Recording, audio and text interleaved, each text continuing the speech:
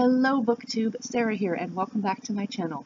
Today I'm coming to you with what I'm going to call a hot chocolate and a chat. I stopped on my way home from work tonight and I picked up a peppermint white hot chocolate from Starbucks. You can get it as a mocha, but it is already 8 o'clock on Friday night, so having a mocha right now might not be the best idea because it means I probably won't be sleeping tonight. So we're going to go with a hot chocolate.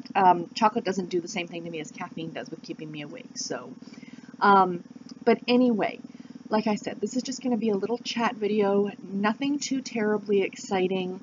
There are 3 things that I definitely want to address in this video. And they're very random topics, but I thought it would just be a lot easier to put them all together in one. So grab a beverage of your choice and sit down and let's have a little chat. I have no idea how long this is going to be. You guys know how much I like to talk, but I will try my best to rein myself in. So first of all, I want to talk about is Vlogmas. I'm waving the white flag. I have decided to stop doing Vlogmas for this year. I did this to myself last year too.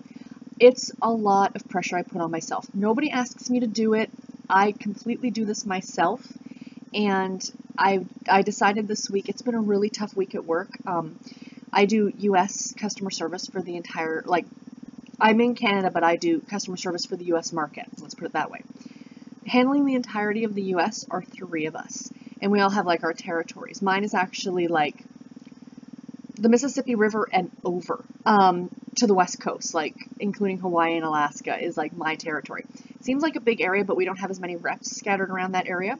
You know, and then there's the Northeast and stuff like that, and then the Southeast and stuff. But anyway, there are, like I said, 3 of us who do this market. One of us, one of my coworkers was on vacation this week. Absolutely entitled to it. He needed a vacation. He had vacation time still to use this year. And, you know, I'm not begrudging him taking his vacation, believe me. But you take 3 and you minus 1. It's a lot to put on 2 people for an entire week. And I've been tired. I've been stressed. I've been extremely stressed out at work. You know, it's just not been a good week. And then I started thinking about Vlogmas and the fact that on Saturday, I was going to have to sit down and literally I would be shooting 8 videos because, I do the 7 for the week because I bulk film.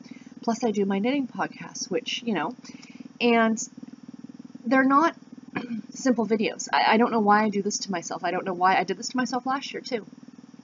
These aren't simple little and I'm not saying they're simple, but it's not I know Elizabeth from Lizzie Faye Loves Books and Jen from Today's in Jen's Library are both doing an Advent thing where they're unwrapping books or something like that. I wish it was just that, turn on the camera, sit down, do that, and then turn off the camera, you know, make it that easy. But of course I don't do that to myself. I do tags, I do discussions, I do all these other things. And it's, you know, I just decided it's too much. I want to enjoy my December, and I don't want to feel pressure and stress. I'm going to try my best to think of something for next year, something really quick and easy, like a bookish kind of Advent that I can do every day. I think would be a lot of fun, along with my regular videos. So keep in mind, I am still going to be doing my regular videos this month. I'm going to be doing my my usual Tuesdays and Thursdays and Saturday videos, so that's not going to change, and it just takes the pressure off. The other thing that I found too was when I was looking at my list of videos that I was going to be doing, a lot of them were what I call filler videos. You know, tags that I wouldn't necessarily want to do, but I thought, oh, maybe I should do them because they're holiday themed, and, you know, they kind of fit into the, you know, I wasn't tagged in them, but I'm going to do them anyway because they look like fun. Or discussion videos that, you know, I didn't really have a lot to talk about, but I thought, you know, blah, blah, blah. So anyway, needless to say, sorry guys, 2 years in a row I failed at Vlogmas. Yay me!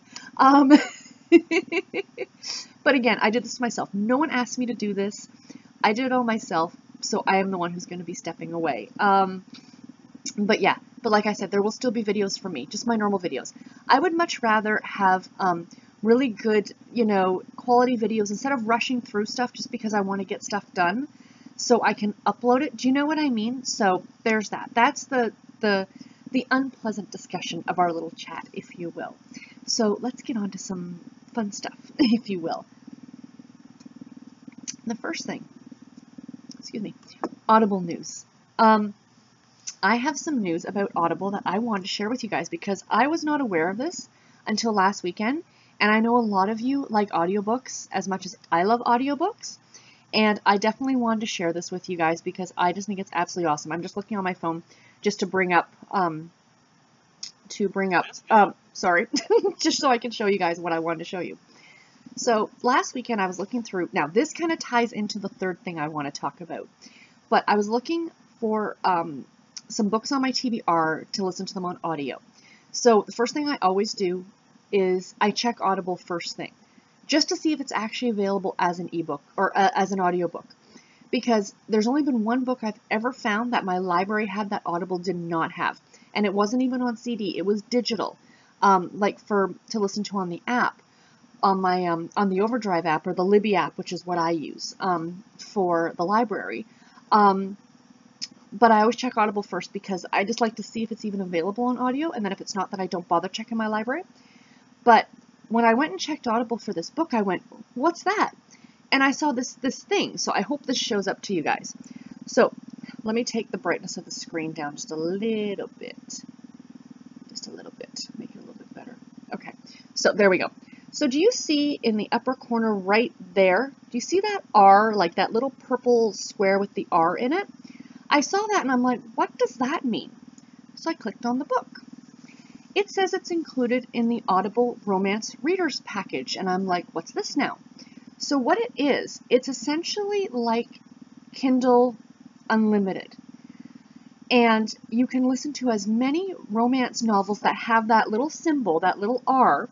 You can, any of the ones that show up with that on it, you can listen to unlimited every month. The cost, the cost I think is $14.95 a month. Now this is on the US Audible site. I did not see it on the Canadian Audible site. I didn't look, to be completely honest. It might be there. I didn't even think to check. But anyway, it's $14.95 a month, which is the cost of typically one credit on Audible, right? But you get unlimited listening. It's kind of like having a library, but you only get like the certain titles that they put in there. And at first I thought, well, how many titles are really going to be in there? Well, all of the Bridgerton series by Julia Quinn, almost every book by Kristen Higgins, a good chunk of books by Jill Shalvis, a lot of Harlequin category romance audiobooks are included on there. And that's just scratching the surface, guys. Like, that's just what I kind of did a little 5-minute search for. The one that I listened to, I've got one to listen to later, and that one is Snow Angel Cove by Rayanne Thane, which is on my TBR, along with Merry Xmas, which I just finished by Sheila Roberts, was included on there too.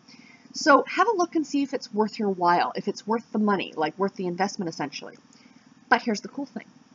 If you already have an Audible membership, which I do, and the other thing I want to quickly mention, I think this might be going to the end of the year.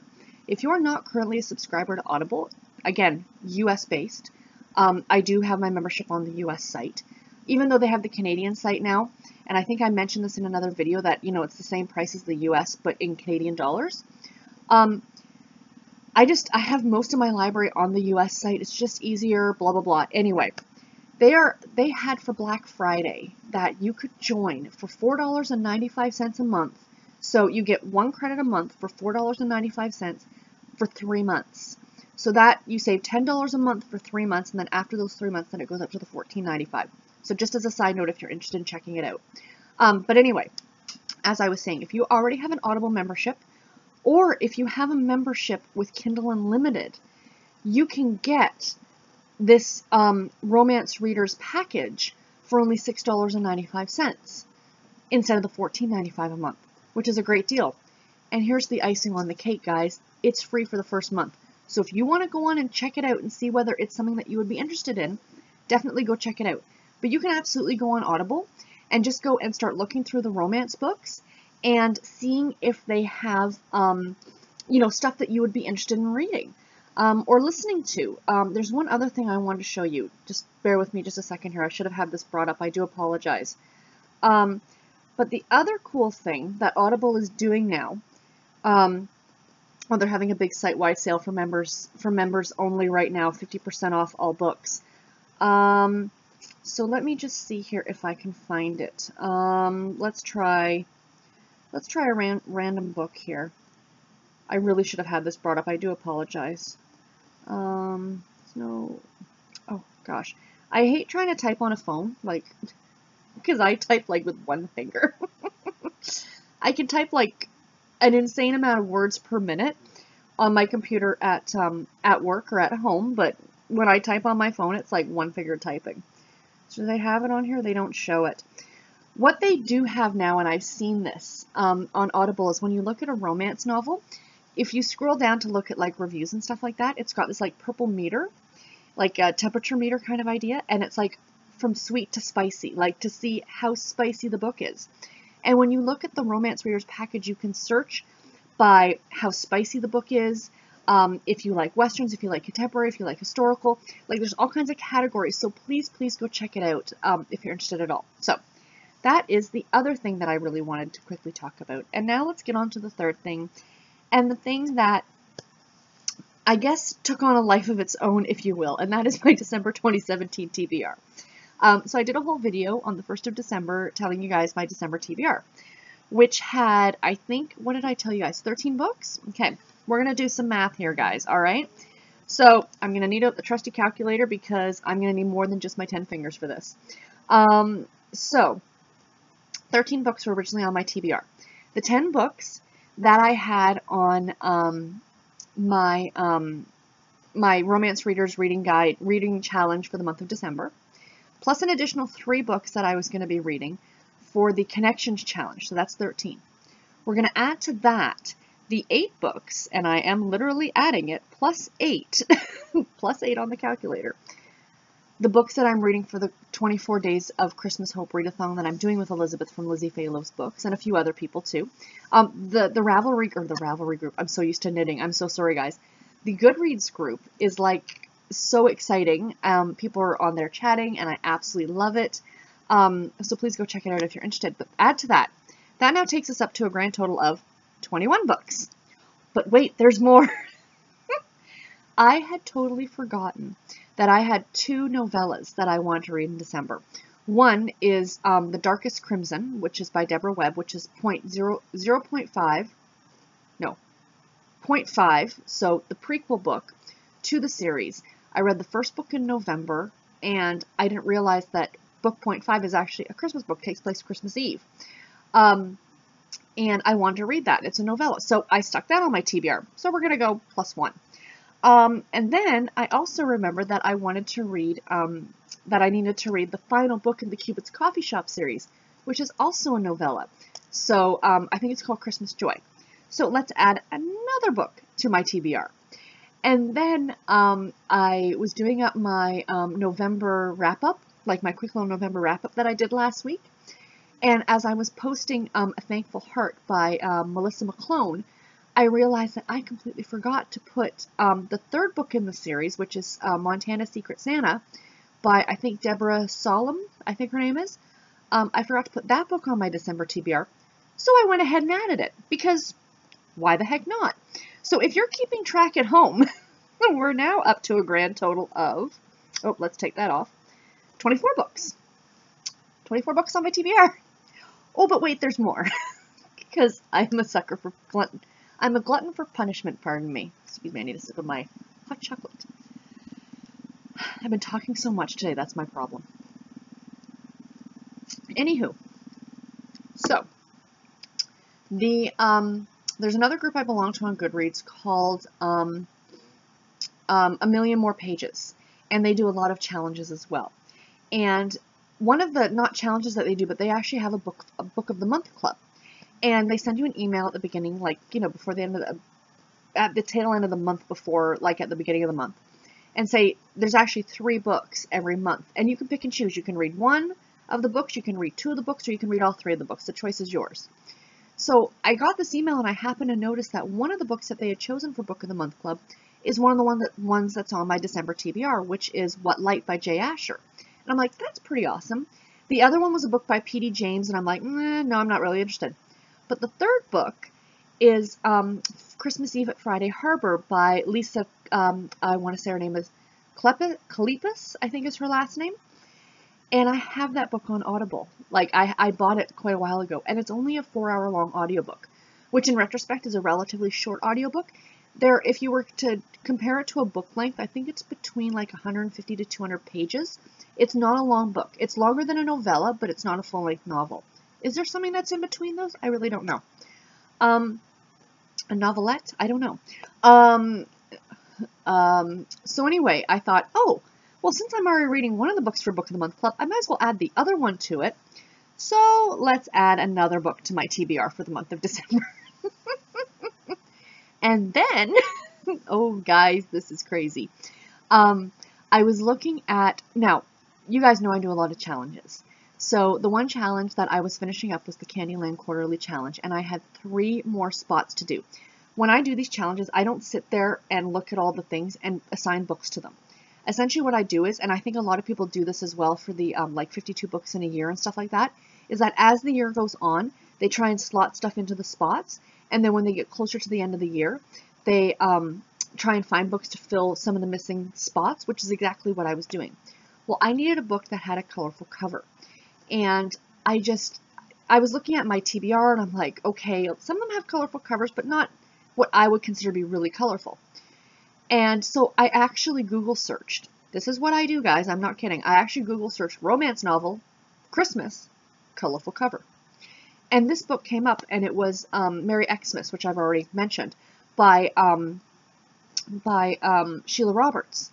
And I thought, oh, it's the second book in the Life at Icicle Falls series. I read the first one, so if I read the second one now for December, I can then move on with the series next year. It's a logical chain of events. So I added that to my TBR, and I've already read that one, to be honest. And I didn't mind it. I think it was a 3-star book, but I listened to that one on audio, so that was great. That's why audiobooks are fantastic. So that now takes us up to 26 books on my December TBR. So then, I really do have a problem, guys. I'm trying to make sure I haven't missed anything. I have added one more, which brings me up to 27 books, I think. I think I'm at 27. You know what? I need to double check. I might be at 28. I think I'm at 28 books now. Because then I was looking to, now on my phone, you know, I mean, I have an external, that's the beauty of the Samsung. This is why I prefer Samsung over Apple any day of the week, that I can put a chip card in here to increase the memory storage. So I have a 32 gig card in my phone. My phone's only 16 gig, but I've got an extra 32 gig. But still, when I have books like on my Kindle app on my phone, I only keep one book on there at a time. Just because I don't want it to get too bogged down. I have a lot of music on here. I'm downloading audiobooks, you know, things like that, right? So anyway, I was searching for the next book I was reading, which was Mistletoe on Main Street. And I did the search and I typed in mistletoe, and what comes up? A book that I own called Mistletoe Murder, I think. It's the first book in the Lucy Stone Cozy Mystery series. And I'm like, it's the first book in a series. And it's a Christmas book. I really should read it in December so I can continue on with the series. This is my problem, guys. So I can continue on with the series next year. So I added that to my TBR. And then the last thing that I added is another novella, and it's on audio. The Mistletoe Murder book is not on audio, unfortunately. I looked everywhere. Is One Snowy Night by Jill Shalvis. I am currently listening to book number 2 in the Heartbreaker Bay series, which is Blame It on the Mistletoe by, of course, Jill Shalvis. And I was looking at like the series on Goodreads because I wanted to see what would be coming early next year, or like the next book to read, because book number 4 is another Christmas book. So there'll only be one book for me to read during the year next year, and then the next book will come at Christmas time. It's weird how my mind works. I don't know why I can't read Christmas. I can read Christmas books at other times of the year, but it's just not the same. I don't get the same feelings from the book. Does that make sense? But anyway, this is my own weirdness, and I'm absolutely okay with it. But anyway, I was looking and I went, oh my gosh, there's a book 2.5. That book 2.5 is a Christmas book, and it's a novella. And my library had it available. So I grabbed it, and I'll read it as soon as I'm done the book I'm listening to. The 2.5 book, I think, is only 3 hours long. And I mean, I listen to my books, I think I've told you guys, at 1.75 speed, so I will fly through it in no time. I can probably sit and add a couple squares to my blanket in the time it'll take me to listen to that audiobook. So I think that's up to like, what am I at, like 28 books? I might have forgotten one, guys. Honestly, I just might have forgotten one. I think I need to check Google Drive. I keep all my TBR, I keep everything on the Google Drive. I love this thing. I think it's the best thing ever, and if they ever get rid of it, I will be so, so sad, because next year I plan on using the heck out of like the spreadsheets and stuff like that for my challenges, because I think that'll be just absolutely fantastic. December TBR. I just want to make sure I'm not forgetting anything. That's the other book. No, wait. Oh, the last book. I actually have 29 books on my TBR, because the last one is a book for Sissy over at the Romance Queen of BookTube, her Facebook group for Harlequin romance books, her monthly theme group. I'm reading a book for that as well. So 29 books on my TBR. And the majority of these books, guys, are actually ebooks. I'd say at least a little more than half of them are audio or are ebooks.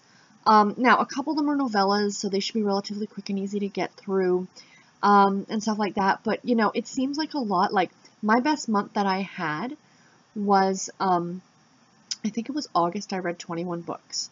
So if I finish all 29 of these books this month, I'm looking at finishing at over 200 books for the year, which is insane. This month, for some reason, I just want to read. A lot of nights I get home and I'm too tired, I just pick up a sock to knit on or a square for my blanket or something like that. But lately, over the last like week or so, I've been literally sitting down to read. And it's great, and I've missed it. And I am off for an entire week in December. So that's a good thing. But yeah, so anyway, guys, like I said, this was just a little chat.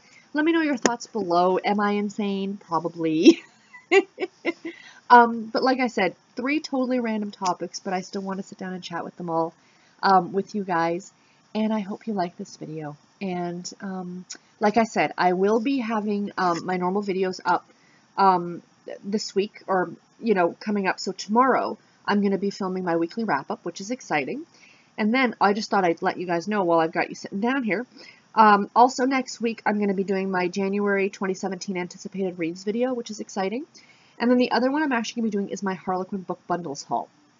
I talked to you guys about this in another video, that I had originally split it into 3 videos. I'm going to do it in one big video, because I'm not doing a video every day, so I'm just kind of condensing them. It will not take me long to get through. I'll try not to make it too long to get through. A lot of the books I don't know a lot about, so it's not like I'm going to any deep explanations about them. I just thought I'd share with you the books that I've added to my TBR. The other videos that I have coming this month, I'm going to be talking about the new features I've got coming to my channel in 2018. Some of them are very exciting, and I'm very much looking forward to it. And another fun video, other than my normal ones, is going to be a 2018 challenges and reading plans video. So I want to talk to you guys all about the challenges that I plan on doing next year, because I'm super excited about them. And there is something very special coming on January 1st. I have been preparing for this video coming January 1st since last year, since the beginning of this year, I should say. I will talk more about it, but it is an epic end of the year wrap up, if you will. Something that's been in the works for a while. I'll explain more when I actually film that video. But I do have plans on it going up on January the 1st, which will actually also be my 2-year BookTube anniversary. It was either the 1st or 2nd of January is the first video that I put up, and that was in 2016. So that's very exciting. I've been doing this for almost 2 years now. So yeah. Anyway, guys, I'm going to let you go now because I've rambled on far too long as it is. Questions, comments, anything at all, please let me know in the comments below, and I will talk to you guys in my next video. Until then, take care and happy reading, everybody. Bye.